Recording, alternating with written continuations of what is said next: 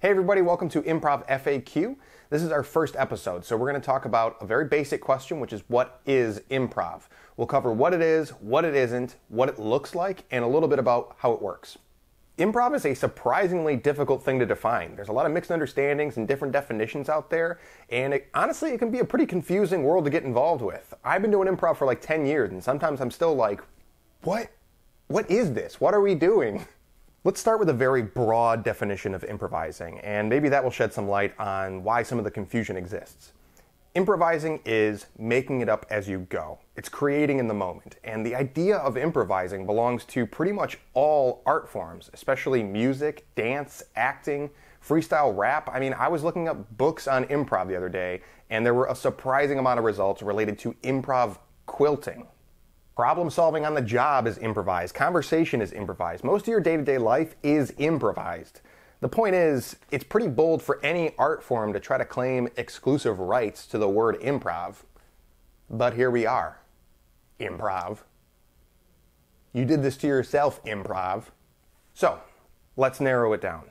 In plain English, improv is unscripted theater. If you come across a place that calls itself an improv theater and you go to see an improv show, you can expect to see any combination of scenes, stories, characters, games, challenges, songs, and everything you see is going to be made up on the spot by the performers, aka improvisers.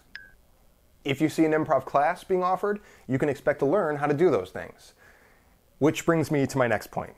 Some people go to take an improv class and understandably have misled expectations. So before we go any further talking about what improv is, let's talk a little bit about what improv is not. Improv is not stand-up. Difference being, stand-up is usually somebody on a microphone talking directly to the audience, telling jokes that are usually written or thought out ahead of time, if not heavily rehearsed. And sure, some stand-ups will riff with the audience or speak off the cuff in a way that is actually improvised. Sometimes they'll do that for the entire set. But if you go to see an improv show or take an improv class, don't expect to see joke telling or learn how to write and deliver a joke. Talking to you, Fred.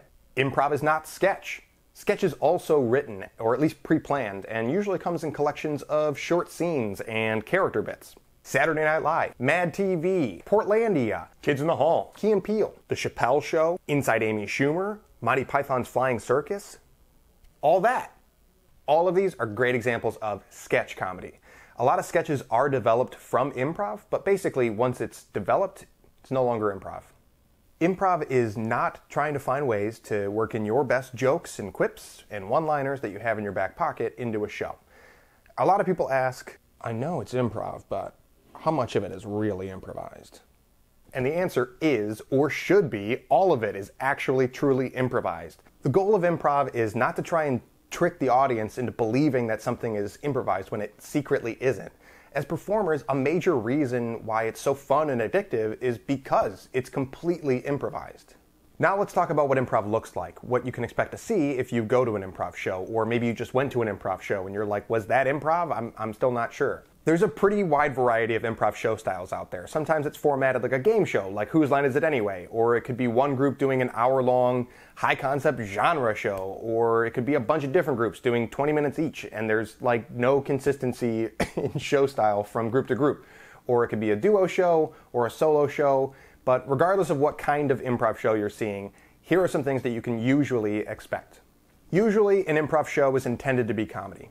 Sometimes an improvised show will aim to be dramatic or non-comedic, or maybe it happens to be funny, but the performers don't really care as long as it's entertaining or moving in some way or another.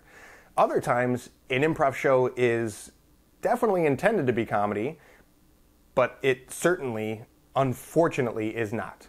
Usually, improv involves acting. The performers play characters and act out scenes. Sometimes it's a collection of unrelated scenes, or it's an entire improvised play that follows a central storyline.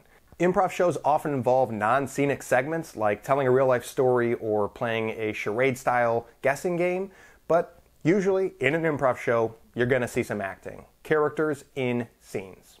Usually, an improv show will use suggestions or other forms of participation from the audience to inspire the players. Can we get a suggestion of an opening line of dialogue?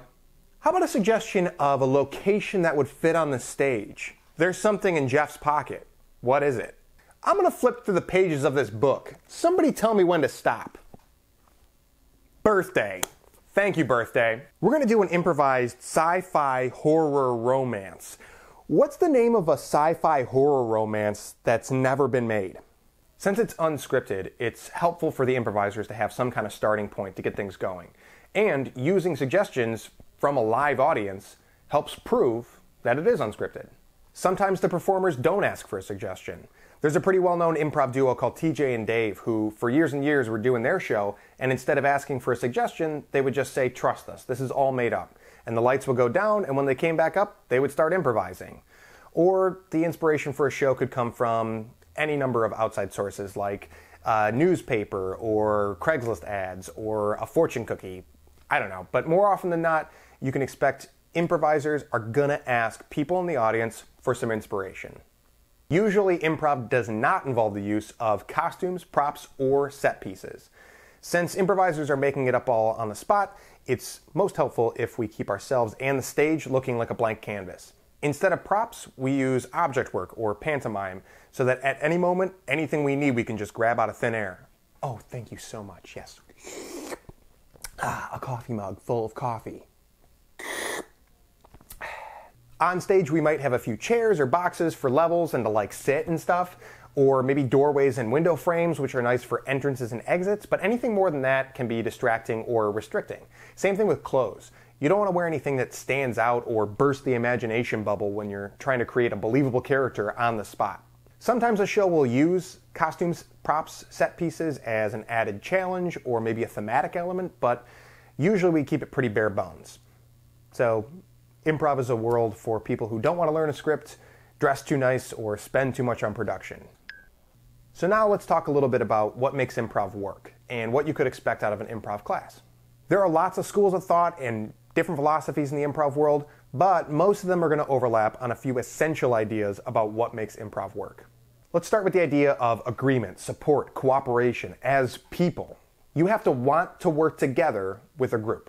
If we're going to build a world of make-believe in the moment, we can't spend our time disputing each other or disagreeing about what to do next. Next is already happening. And to be clear, it's fine if characters disagree and fight with each other. It's not okay if performers are fighting and disagreeing with each other. Another essential idea is listening. I can't support or agree with an idea that I didn't hear.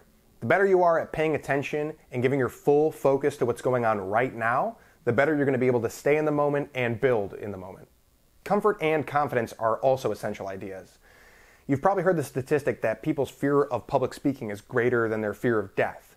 In order to be a successful improviser, you have to chip away at that stage fright and train yourself to get out of panic mode so that you can pay attention and make strong, fearless choices and act with the kind of confidence that's going to pull people into your world.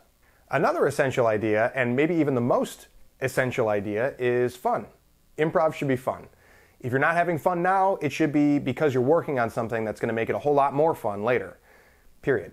Because of these essential elements, most classes are going to start with team building exercises and icebreakers, things that are going to get you more comfortable working with a group. Beyond that, in my view, you're always working on one of two things: your sense of play or performance skills. Sense of play is the subjective side of things. We just talked about having fun, and improvisers should be really good at having fun. Get back to playing like a kid, expanding your imagination, just like tapping into your sense of humor.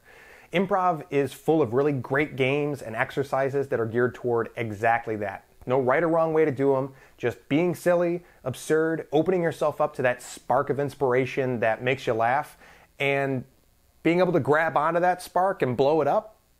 That, to me, is your sense of play. Performance skills are the more objective qualities of improv. This includes basic theater and acting skills like staging, projecting, cheating out to the audience, moving with a purpose, accents, and physical characterization.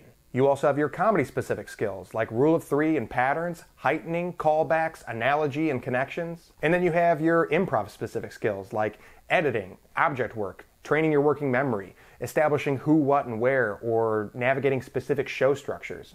That may sound like a list of nonsense terms, but that's what classes are for.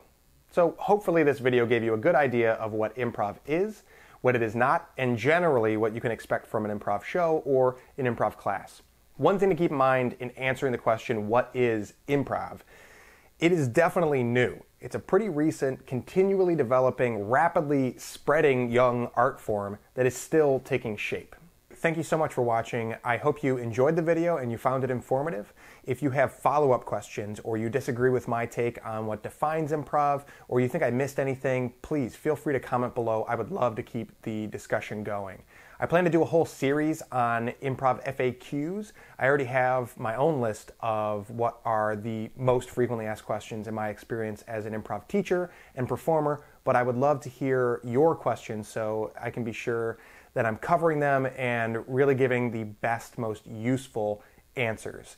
Thanks again, and until next time.